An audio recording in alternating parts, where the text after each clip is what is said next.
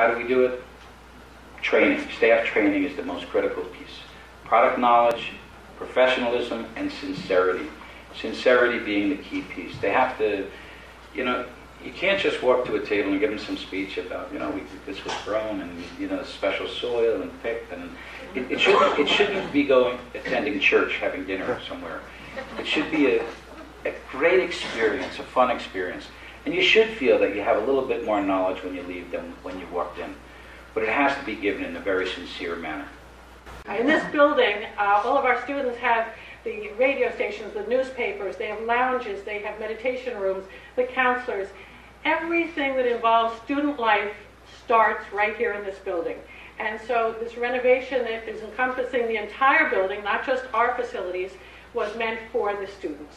And while we're speaking about the students, I would like to thank and congratulate all of our students today who have volunteered. You want to stand up and take a bow?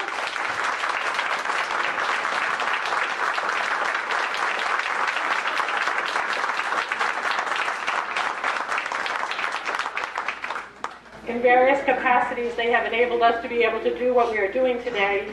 And there are also behind-the-scenes students and my colleague Desi Colon, who is working in the laboratory with the quantity food production class, putting together what will be a delectable reception. And I can guarantee you it will not be liver and onions.